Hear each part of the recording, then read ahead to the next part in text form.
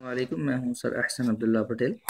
जनाब 6.3 के लेक्चर को कंटिन्यू करेंगे। ट्रिग्नोमेट्रिक फंक्शंस को इंटीग्रेट कर रहे थे जनाब। इन दोनों फंक्शंस में, ऊपर और नीचे वाले फंक्शन दोनों में एंगल का कोई मसला नहीं है। तो अब हम देखेंगे कि भाई डायरेक्ट कौन इंटीग्रेटेबल है और कौन इंटीग्रेटेबल नहीं। तो sec x tan x का डायरेक्ट फार्मूला मौजूद है, जबकि 1/a+b sec x का डायरेक्ट फार्मूला नहीं है। तो जिसका डायरेक्ट फार्मूला नहीं है उसको हम सपोज करेंगे, और इस बात को देखते हुए कि जिसको सपोज कर रहे हैं उसका डेरिवेटिव होना चाहिए। जनाब ए तो ज़ीरो आ जाएगा, डेरिवेटिव कोई मसला नहीं है। बी कांस्टेंट है, मसला नहीं है। sec x का डेरिवेटिव आता है sec x tan x। इसका मतलब नीचे वाले फंक्शन को हम t सपोज कर सकते हैं, क्योंकि जब हम इसका डेरिवेटिव लेंगे तो इसका डेरिवेटिव बन जाएगा a का ज़ीरो, बी कांस्टेंट, sec का sec x tan x।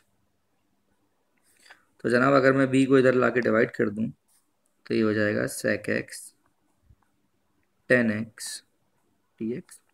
तो sec x tan x dx की जगह मैं लिखूंगा dt अपॉन b, जबकि नीचे वाले फंक्शन की जगह मैं लिखूंगा t। 1/b कांस्टेंट है, बाहर जाएगा, और 1/t का आंसर आता है जनाब